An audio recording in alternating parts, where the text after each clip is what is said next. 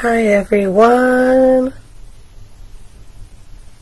Let me just make sure I'm live in the right place. I am. We're back to our series on living magic. I hope everyone had a nice holiday season and a happy new year. And here we are, starting off where we left off right before the new year in our Living Magic series. So we talked about the 4 different ways of living in the chaos and the mess, and then or living in a magical life, or living and so there's 4 different ways of living that we went over, and they are the mundane, the messy, the mundane, the magical. Let me go back to my notes because I don't remember them right now.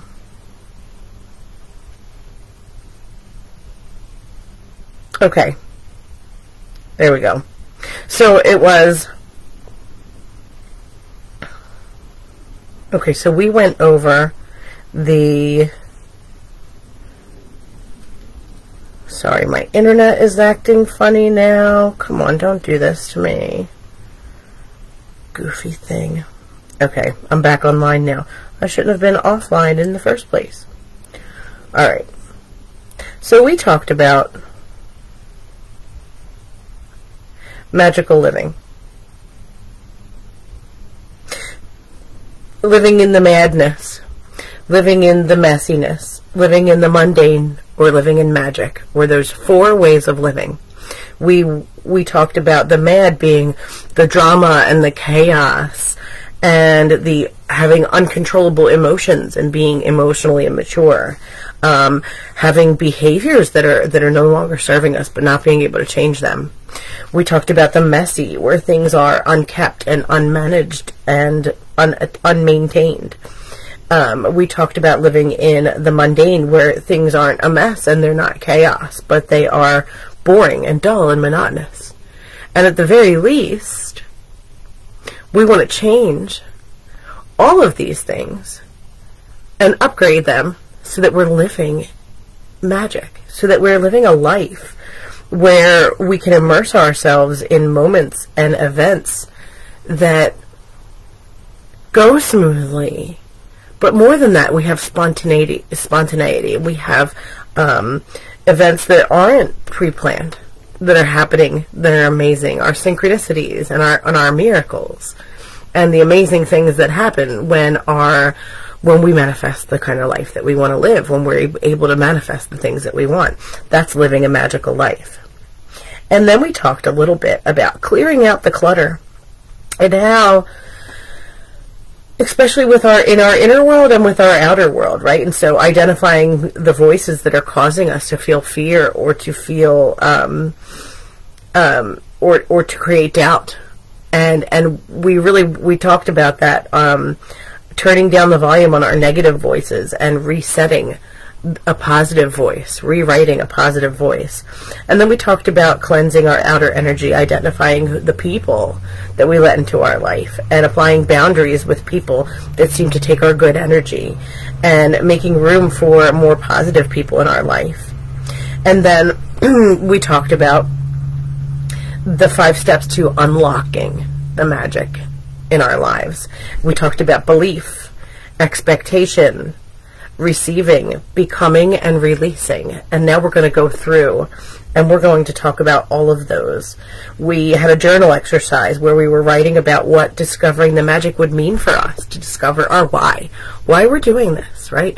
Why would we do these things? What would be something that would happen what would living in a magical life daily, a magical life, mean for us? So what would it mean? Would it mean more happy time with your kids? Would it mean more abundance? Would it mean a job that was more fulfilling? Would it mean having all your ducks in a row? Some of us will never have our ducks in a row, but at least they're not like on fire or, getting arrested in a cop car. you know, because that's how my ducks used to be. They were like either on fire or getting arrested or something ridiculous, because my life was messy. It was more than just messy. My life was chaotic. And so we're working through, as we work through these simple lessons, discovering what that magic would mean for us, identifying where we could clean up the clutter. And we also, in the beginning, went through and we looked at all the main areas of life, and we decided what in that area of life, what we're living in. Is it messy? Is it mundane? Is it magic? And so now, we're going to talk about belief. The first step to living a magical life is believing that you can live a magical life, that things can be magical for you. These are not going to, this doesn't work if we don't believe it, right? If you don't believe you're worthy of living a magical life, then you can't create one for yourself. And of course, there's this idea of us remembering back to when we were kids, us remembering back to the way our lives used to be. Was there at any point a point where you lived in the magic, where you believed in magic? When was that? So when did it stop? When did seeing life as magical stop for you, if it ever did? We all have things that happen in our lives that we get caught up in, the interruptions, setbacks that life throws at us. And so we're going to talk a little bit today about how we can take action to uncover our sense of wonder and belief in the magic of life. And the first step is to believe that magic and miracles can and do happen, and that magic does exist, that synchronicity exists, that manifestation is real, and that in some way, shape, or form, magic is very real and very much alive and very much part of our world. And what you do to regain that belief in magic is begin to think about it and think about how it did exist and all the reasons that, all the ways in which you can list to remind yourself that magic is real. When did you experience magic? Can you come up with times in your life where you really felt like you were experiencing the magic of life? When you created something you didn't think you'd be able to create, or when you completed a project that you thought would be too hard or that you never thought you'd be able to do, when you accomplished something that you thought you might not be able to accomplish, when you overcame something really difficult. These are examples of how magic exists in your life. So looking for proof and evidence that magic exists and that it's happened in your life is one way. But another way is, what I would say is, feeding your faith but starving your doubts, right? And so faith is things that you believe in without having actual proof that they exist, right? They're the things that we choose to believe in, even if we don't have any physical evidence that they really exist. And so having faith that magic is real, what it will take is us removing the things that discourage us and that cause us to doubt. And so it's this setting a tone for what you want to create for yourself. And then saying it out loud. I would like to create a business that replaces the income that I got from my full-time job. And then I listen. What comes up then? And I'm going to write down all the things that come up. I'm going to write down all the things that come up. So all those doubts. And then I'm going to ask myself if they're true. So That's for other people, not for me. Other people create businesses that replace their income, but not me. So that could be one thing. So how do you know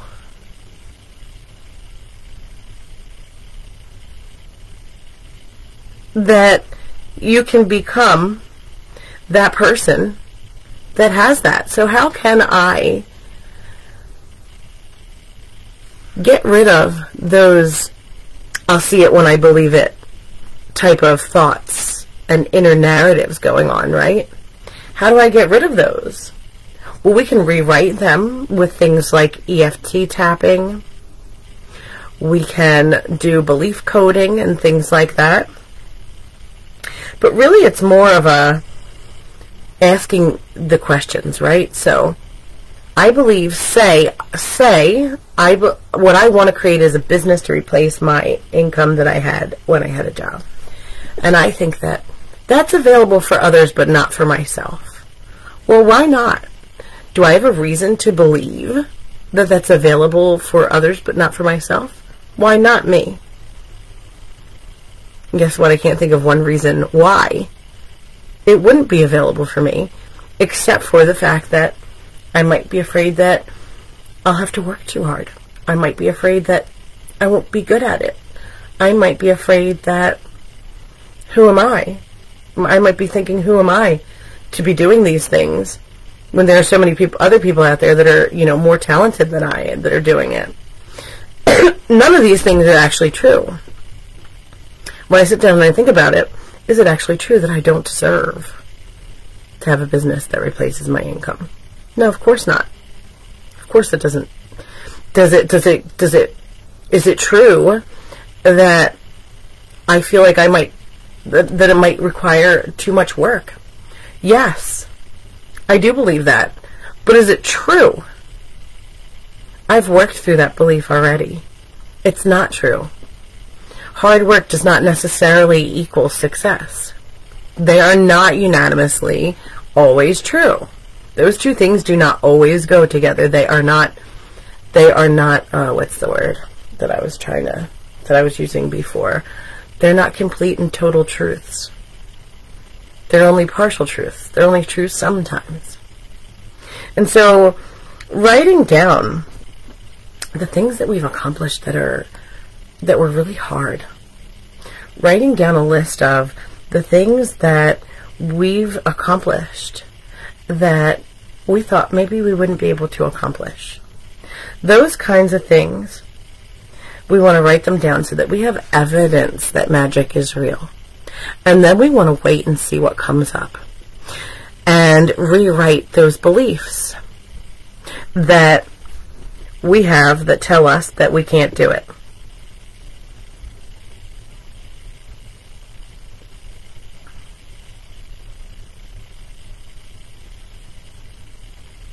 And so this is not only about rewriting those beliefs, but it's about being the person that deserves those things, being the person that accomplishes these things, stepping into the identity of the person who deserves the thing, the person who doesn't have these false beliefs or these limiting beliefs around things. The you that you see when you look in the mirror is the you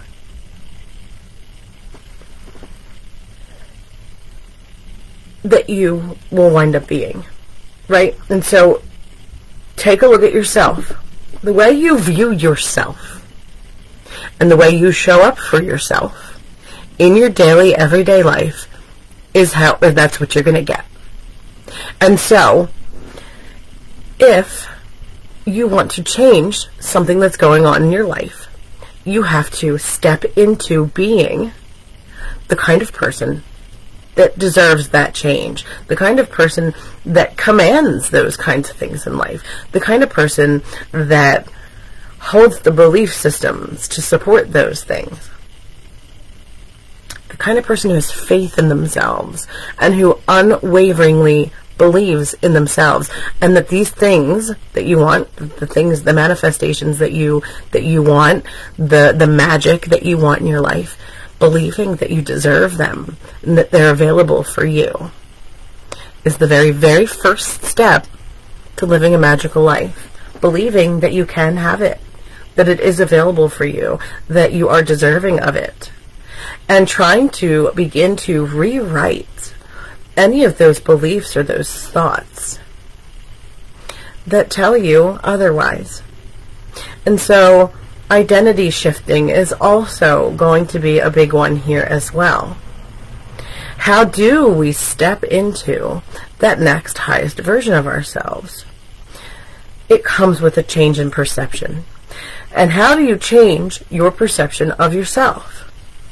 Well, it's identifying how you view yourself and being really honest about it. Like, how really do you view yourself? Write down all those qualities that you would give yourself. Write down all the things that you think you deserve, all the things you believe about yourself. And then, are they true? Are they true? Is it possible that you can step into the next version of yourself and make any of these things that you wish come true? The one thing that all people that are successful and have manifested and worked hard and gotten the things that they wanted in life, the people that have gotten to where they wanted to be in life, all have one thing in common. They believed in themselves. Even if not at first, if they didn't totally believe in themselves at the beginning. So, is it possible that this could happen for me? If you just believe that it's possible that you can get to where you want to be, that you can live a magical life, that's a great place to start. And so looking for the evidence that life is magical and identifying the ways in which we are not standing fully in that identity. Believing that it's possible is where you want to start. Having faith in that something's coming that you don't see yet. Having faith that all things are possible.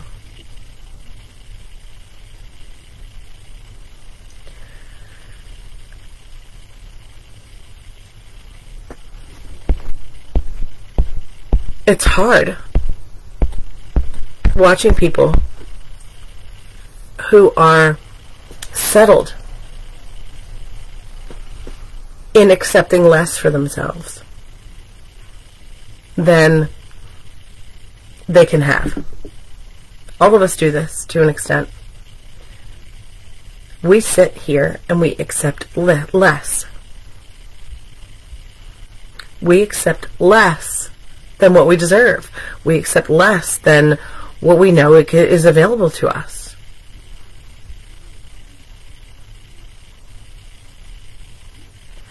Starving your doubts.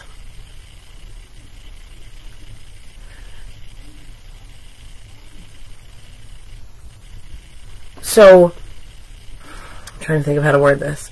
So in the same way that we increase things that motivate us, we're around positive people more. We are we're going to be around people that have what we want out of life, and the people that have the attitude that they want out of life.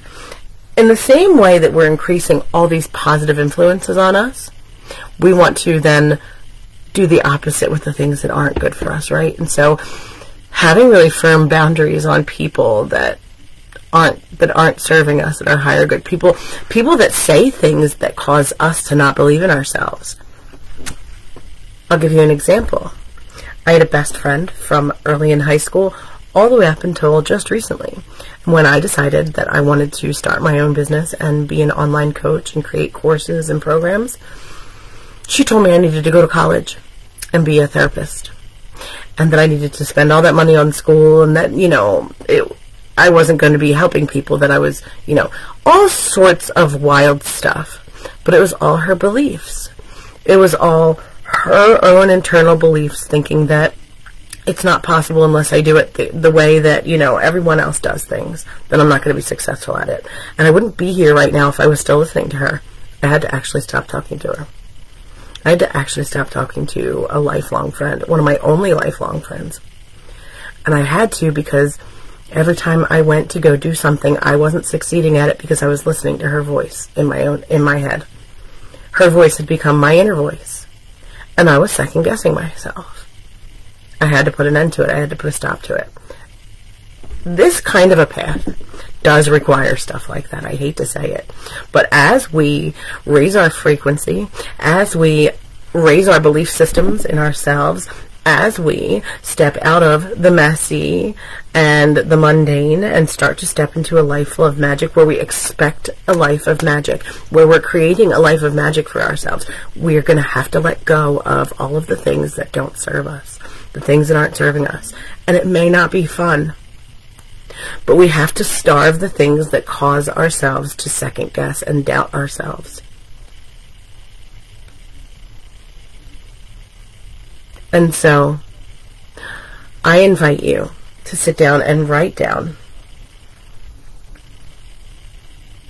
all of the ways in which you can get rid of the things that are no longer serving you, all of the ways in which you can shut down those voices of doubt, even if it means you don't tell people what your goals are, even if it means that you don't tell people that you have the desire to manifest something, or that you're intentionally trying to manifest something.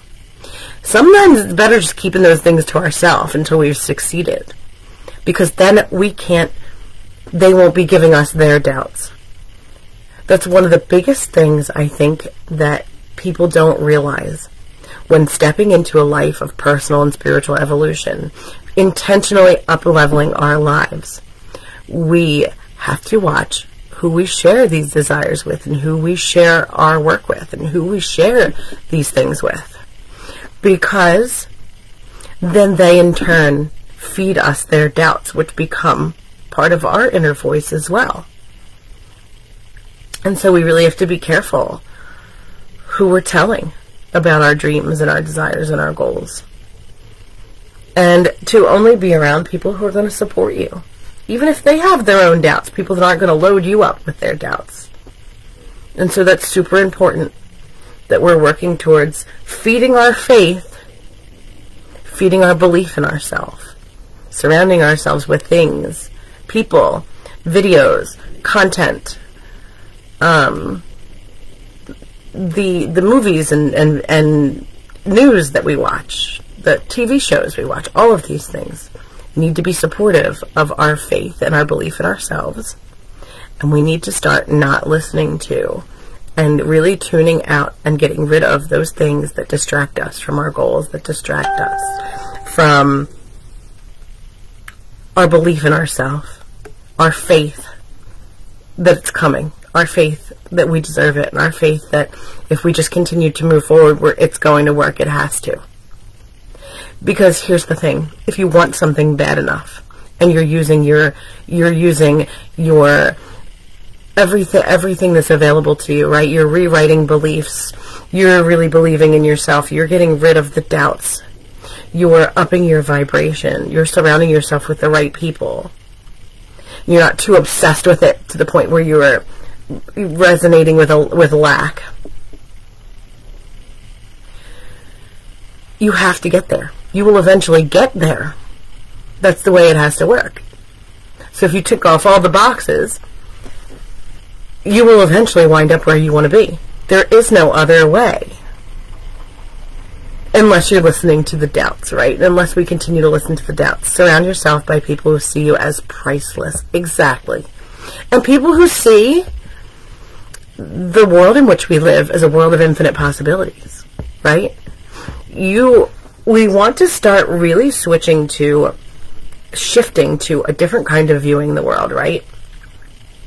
We want to view less of what is and view more of what's possible. Look around for the evidence of the people who have created the things they've desired. We're online. Some of it's bullshit, but there are a lot of people on the internet who have manifested what they wanted in one way or another. There are people who have amazing success. It's available, and it's available for all of us. But we have to learn how to feed the faith and starve our doubts. So who we're surrounding ourselves with, the things that we're listening to. I mean, Abraham Hicks is a kind of like a beginner's law of attraction teacher, but Lan, let me tell you, she does these rampages, and I still listen to them, that like ups your vibration and gets you thinking in the way that you start to really believe in yourself. Those are really amazing to listen to if ever you have doubts. She does these rampages, and they're amazing. Abe Hicks, you can just Google that, or look it up on YouTube. Abraham Hicks, it's Esther Hicks. She channels a being of higher consciousness. It's a collective of higher consciousness named Abraham, and she teaches law of attraction. Absolutely, people who can hear your vision, Adam and Ron, say, yes, that's possible, instead of giving you negativity. Right. So instead of my friend saying to me, well, I think that you should go to college for 5 years and get this degree and get that degree and get this certification and that one, she didn't even just give me the benefit of the doubt of being like, oh, you could make that happen if you just learn the right skills. You know, sure, that's possible that you could accomplish what you're looking to accomplish without going to school. But no, she was too wrapped up in her own shit. She was too wrapped up in her own shit, like that she spent hundreds of thousands of dollars on college and got a master's degree, and she's still not where she wants to be in life, right? And she's got all these school loans to pay back. And she watched me fuck around, wind up in addiction, then get myself clean. And now, if I don't go to college and spend all that money and all that time and take all them tests and do all those jumping through all them hoops that she jumped through, but I wind up just as successful as she is, if not more, boy, would she be fucking mad. And I love her to death. I'm not mad at her for it. But I cannot have her in my life right now. Maybe later. But I cannot have her in my life right now, because I'm trying to bypass all that bullshit hoops that she jumped through. And I know that I can succeed without them. And I find it sad. It's a shame that she can't believe it. She'll believe it when she sees it, I'm sure. And that's going to be tough for me, because it's one of those things. Do I run back and do I go back and say, we can be friends now that I'm successful, now that I did what you thought I couldn't do? But that's kind of like rubbing it in somebody's face. But the truth is, like, she's my friend and I love her. So that's going to be hard. It's going to be hard for me. But I am going to succeed at what I'm doing. I have aligned myself in a way that if I just continue to do the next best thing, the next right thing, and I continue to do the steps, I have a system, I have steps, and I continue to invest in mentorship, and I continue to work on building relationships and to making my products and my courses better. There's no way that I won't succeed, because I'm not going to give up. And so, really, it's about working really hard to believe that anything's possible, even for you. Even if you don't see how it's going to happen. Even if you don't have any idea what's going to happen next. But really, I think that's a little easier for us than it is working on our doubts. Working on our, oh, but I've seen all this evidence that people that work hard don't always get what they want. They don't always get what they're working towards. No, you're right, they don't. They don't. But that doesn't mean that they couldn't, or that, it doesn't mean that they can't. It doesn't mean that it doesn't happen for people. There are reasons why it doesn't happen for some. I can't remember the word right now, but it's the concept that you are happy because the person you love is happy without diminishing anything about yourself. Yes. Yes. Exactly. I'm not sure what the word is right now either, but I know what you mean. I know exactly what you mean. People are too wrapped up in the stories that they're taught by society. There are people who are so wrapped up in the way that the physical world runs, that we were told that it runs, that they can't understand. They think that it's all like a falsehood that like manifestation isn't real. That's another thing she told me. She told me manifestation isn't a real thing. I said, Var, manifestation's a real thing. You do create your reality. And it's not just by going to school. You create your reality by the way you think, by the way you act, by how you show up. You create your reality in so many different ways. And there's science to back that. It's a real thing. It's a real fucking thing. And just because she didn't have any examples for how she had done it herself, and she just and that's another thing. Listening to people who make videos that are like, law of attraction's bullshit.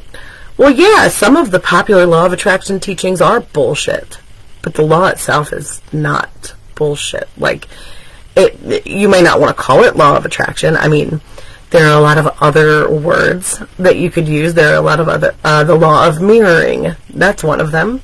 That you attract what you are, right? So you're a mirror. So what you are, you're attracting to you. That's the same as law of attraction. So there's a lot of different ways to describe it. But it's all the same thing. It's all the same thing. We have far more power than we were ever taught we do. And a lot of people are just really stuck in the old way of thinking. The old way of thinking that you're right. People are not okay with understanding that if they have an unfulfilling life, that they created it for themselves. You're absolutely right. You're right. And I'm not one that likes to tell people that. But the truth of the matter is that if we don't have radical responsibility in taking blame for at least some of our contributing to the situations that we're in and that we created it, we're never going to get anywhere. And so it is a whole different way of thinking. It is a whole different way of thinking and viewing the universe that we live in. But guess what? This is a far more accurate model of what the universe really works like and how in the reality that we really live in than the old paradigm. That was never the truth. It was never the truth that we don't have power. It was never the truth that we are a victim to our circumstances. It never was. We just never realized how to think about it, how to look at it. And I'm not one who's a big fan of telling people who haven't done their own healing yet that they created their own circumstances. It's because that's something that people have to come to on their own. Traumatized people don't need to be told that they caused their own trauma. They probably didn't cause all their own trauma. But we all contribute to our own shit to a certain extent, right? So it's like the small ways in which we exacerbate things, right? So say I'm wounded because someone abandoned me. The next time that I'm in a relationship with someone and I'm afraid that I'm going to be abandoned, I act out in certain ways that wind up ruining a relationship. Is it my fault that the relationship got ruined? No, not entirely. But I contributed to it by acting out in ways because I was afraid that I was going to be abandoned. Now, it wasn't my fault that I was abandoned in the first place, but now I have allowed more than one relationship to be ruined because of my fear of abandonment, right? And so it's the little bits, it's the little places that we can take responsibility. Like, I see. I was contributing to that out of fear and out of my behaviors that stem from my fear. It's as simple as that. You don't have to take full responsibility for traumas that happened to you that were caused by things outside of yourself. That's not the way it is. But that's what people think at first. And they're like, there's no way. There's no way I'm responsible. Yes, radical responsibility without shame. Exactly. Understanding that we are always doing the best we can in any given moment. Exactly. You were doing the best you could with what you had and what you knew at that time. You couldn't have done any better because you didn't know any better. Based on our awareness, our trauma, and our knowledge. Exactly. Exactly. And so becoming more aware. That's what all of this is about, becoming more aware. Becoming more aware of where I have beliefs that are getting in my way of creating the thing that I want to create. But not only where my beliefs come in, but where we're getting these beliefs from. Do we have people in our families or our friends in our lives that are feeding our doubts? We have to starve that out. That's one of the biggest things. If we don't get rid of what is causing our doubts, then rewriting them makes no sense. There's no point in rewriting our beliefs that are limiting us if we're going to continue to allow more influence to give us limiting beliefs. And so it's all part of a process. And next week, we're going to talk about our secret stories and how we begin to rewrite our secret stories. And so this week, be aware. Write down in your journal or sit down and do some journaling on what's possible for you, what you want, and what are your doubts that are in the way, and how can you starve those doubts in order to feed your faith. Ho'oponopono is awesome. What is it? I'm sorry. Let me look. I know it, but I'm sorry. What is it? I know it's a Hawaiian practice of forgiveness. So, asking forgiveness, expressing gratitude and love. I'm sorry. Thank you. I love you. Native American practices are always great. I love a lot of Native practices. I'm sorry. Please forgive me. I love you. Thank you. That's it. I knew it was close. I knew I was close. That's a great practice. I really enjoy a lot of Native practices. But I want to talk about our stories. Stories are stories. The story we tell ourselves, the story we live by. We have the Toltec Indians tell us that we live, they call it the dream, right? So there's the personal dream, and then there's the collective dream, the dream of the planet. And so the dream of the planet is the dream that our society lives in, right? So it's the story, it's the myth of how we view our reality, of how we view ourselves and the world around us. And we're working on changing that because our old myths haven't been working for us. The myth of we're not worthy and we're separate from our creator and all of that nonsense. It's a myth. That's exactly what it is. It's a story. And that in turn, living in that environment, living in this paradigm has created stories similar to that inside of ourselves. So we have these stories that that good things don't happen for me, they only happen to other people, that money doesn't grow on trees, that rich people are selfish, or people that are successful do awful things to get to where they are. None of this is true, but we create this paradigm based on the planet's story, the myth of Christianity that most of us grew up in. And so this is all about rewriting our paradigm. And next week, we're going to talk about our secret stories, the stories we secretly tell ourselves, some of them in which we may not even realize that we're telling ourselves, and how we can begin to rewrite those stories. And so for this week, beliefs. Beliefs, beliefs, beliefs. Building your faith and starving your doubts. And so that's going to be our theme for the week. Until next Thursday, let's try to think about some more ways where we can build up our belief in ourselves and we can get rid of our doubts. I love you all. Thank you so much for joining me, and I will see you on Thursday. Enjoy the rest of your week.